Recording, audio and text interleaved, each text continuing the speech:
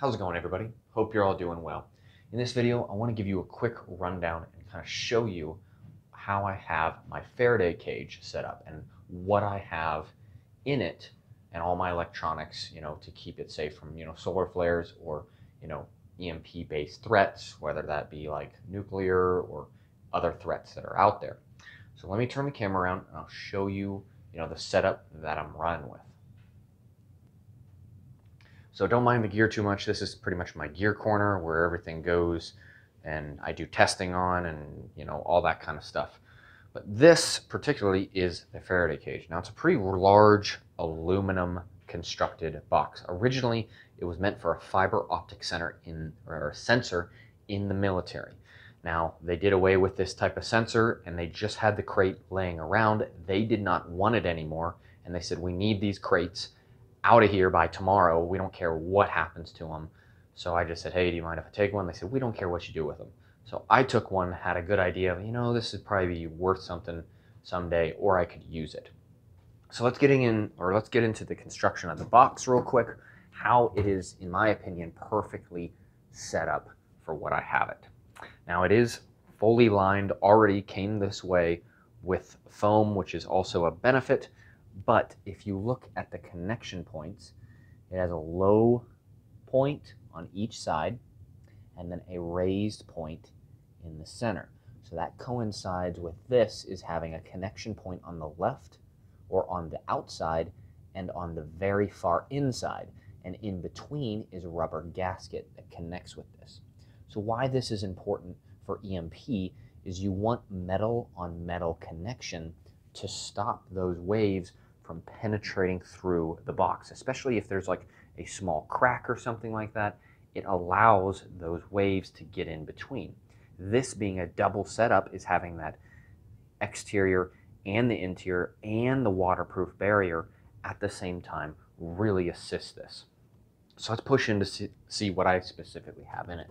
Now there's a bunch of comms gear down in here along with the specific charger, which we'll talk about the main power cable, how I run power in here in a second. But I'm also running some batteries, which batteries I'm not really too concerned about. They're not really a threat against like getting penetrated by anything. They're not going to overload. There's no electronics that are really sensitive, but the chargers specifically are. Just like the Jackery 1000 that I have in here, which I'll pull out just to give you a good idea. It is a fully battery charger, and I have that riding in there along with my full generator. It's a Generac generator, which is under here, and it is tucked away as well, because there is inverters in both, which are susceptible to that EMP basis. So behind it for the Jackery, I have yet to install it, which I'll show you really quick, but is my solar panel for it. Now currently it's wrapped in an EMP-based cloth or a stainless steel woven material that is also like a Faraday cage or a box. It's just in a fabric. You can also put these over cars, generators, electronic devices, wrap whatever you want into it. I even wrap one of my night vision rifles up in this to protect it. Let's push back inside real quick before I conclude this video. The main power cable to this particular distributor. How do I keep, EMP or those electromagnetic waves from impacting this or even going through the house, through the main power lines, down inside the house and then out through this cable inside and then destroying all my stuff? How I do that is this little device. Actually, there's two of them, one there and one there. This is called a ferrite.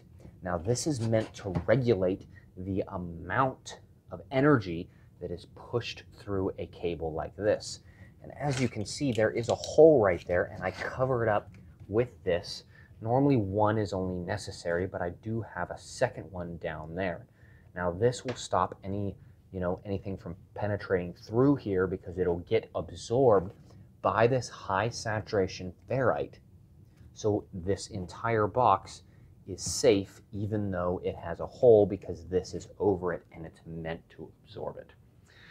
So where I picked up at least the fabric and the ferrites is disasterprepper.com.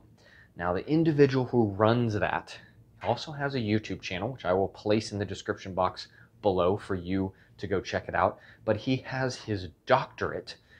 I think his name is Arthur T. Bradley, and he's a doctor, has his doctorate in electromagnetic engineering. It might be a little bit different, but along the same lines. So he tests equipment just like this for electromagnetic pulses, a huge resource that he puts out over YouTube for us to really assist us in EMP-based threats. And I used a lot of his material that he has put out on YouTube to assist me in building this proper setup. So if you guys like that kind of stuff, definitely go take a look at his channel. I do not know the man at all. I've bought items off of him, but I've never met him. I'm just recommending his channel because it's a good channel. That's it. I'm not a shill or anything like that. I've never met the man before. There's no money-wise or anything like that being exchanged. But if you guys like this kind of stuff, want to see more, maybe more details on this box, how I kind of made it, how it got set up, or anything else like gear-wise, because all this stuff is coming up in videos here real soon. If you guys like that kind of stuff, definitely hit like, subscribe. Also comment. What's your Faraday cage setup? How do you have things set up? Do you suggest anything else that I could probably do to make this setup better? Maybe you have a better setup yourself. So if you guys, like I said, like this kind of stuff, like, subscribe, consider Patreon, more behind the scenes stuff, other stuff like that, and it'll assist the channel a lot. Other than that, I hope you enjoyed today's video, and I hope you all have a great day.